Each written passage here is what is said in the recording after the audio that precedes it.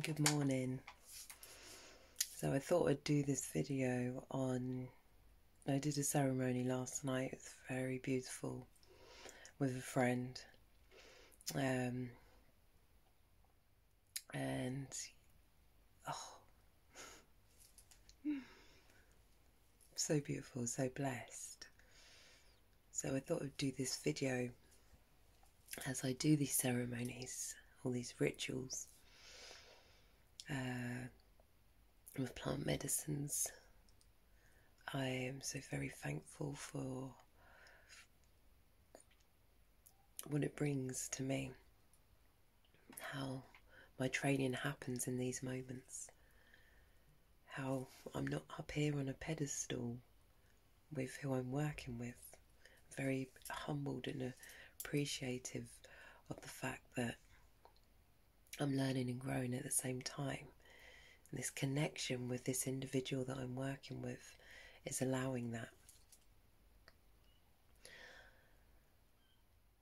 It's so beautiful to see someone's vulnerability and allowing me to transmute within the space. It fills me with so much love, the love that they have for themselves, the love that I have for them, the love that all the spirits that I'm working with have for them. So I'm an ancestral healer, a medicine woman, a priestess, a divine being of love. In this moment I can say that with no doubt. And in being so, God, I'm so blessed. I'm so blessed to carry the lineage that I have. And, you know, in the moments when I work one-on-one with people, you know, it really hits home.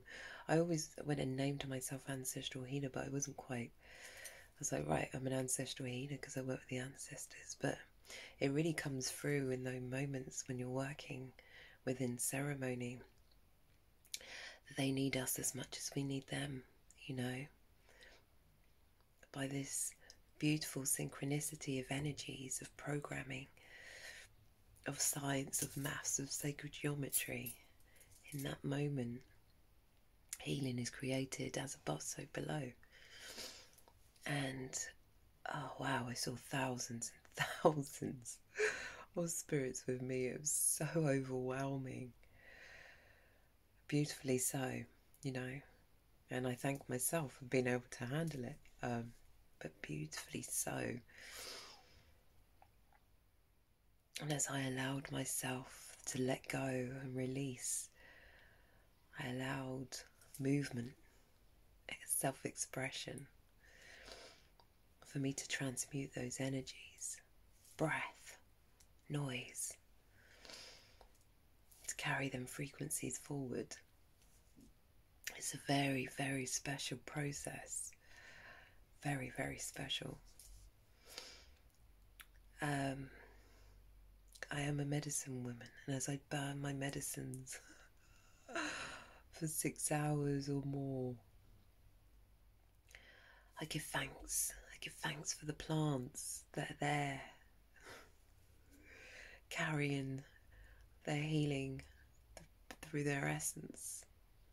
I give great thanks for that. It's amazing. And my room is so thick with smoke. Can't see it, but I know it. And the fire alarm doesn't even go off. And I'm like, thank you. But within these moments of healing and the ancestors that come to me, I really, really, really give myself over to being in service. And I know this is why I'm here. You know, this is my purpose, to be of service. And in those moments, all self-doubt goes away, you know. When we're in the 3D world, it's like doubt can come in and we can feel that everyone's more experienced. And, you know, the message that came through yesterday is, You know, not just for me, but everyone. Everything you need is already there. It's just you believing in it, you know. It's you believing in yourself. It's allowing it to unlock just by that pure belief.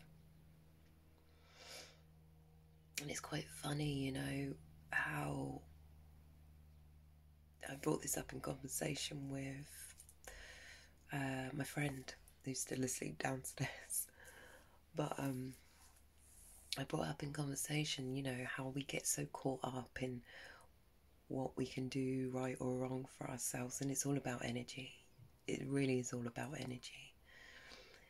You know, we can be vegan, or we can eat this, we can eat that, and you know what was coming to me yesterday is it's not what we eat, it's how we feel about what we eat. You know, we have that power of transmutation. Are we giving a bad imprint on the food we eat? I mean, that's just a take. I'm sure there are people out there who vibrate so highly and they eat what they want every day. The thing is, if we think if these foods are having an effect on us, it's because we're not mentally, we're casting doubt. We're thinking that we should be better when we really are. Like, we are love. We are. We don't need to be better. We just need to love who we are. Our self-acceptance. We need to know we're exactly where we need to be. And if we feel that we're not exactly where we need to be, then we need to do something about it. We need to take that strength, come out of our comfort zone, drawn on the support and love from all the energy surrounding us. We're not alone, you know. You know, it was a wonderful night, and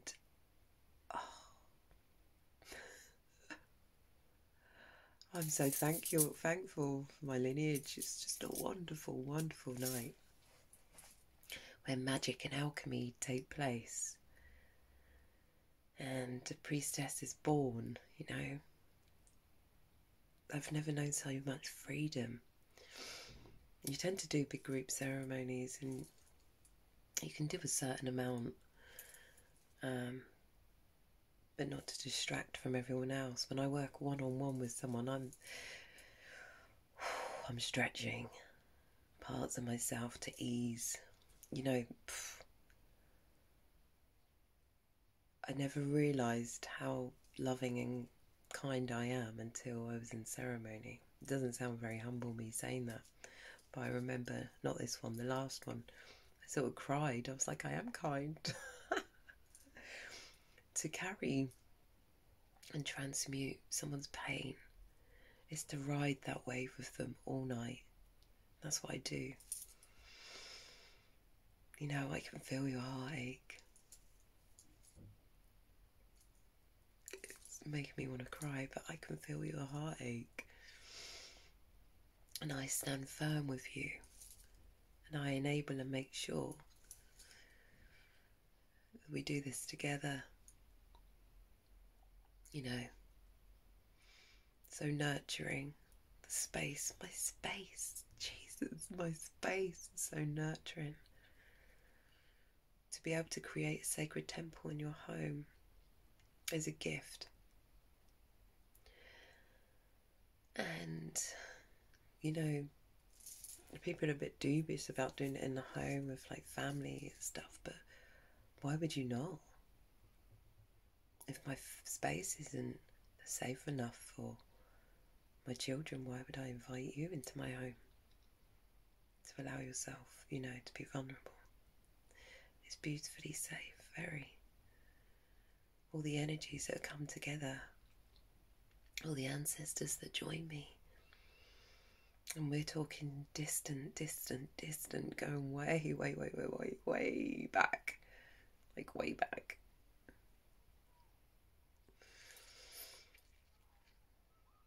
It's cosmic, baby. It really is. So I am a medicine woman, I am a shaman, and I am a priestess. No one can tell me any different. And I am so very blessed to be able to share this in this time and send love and healing out to all. So thank you for listening. It's wonderful, wonderful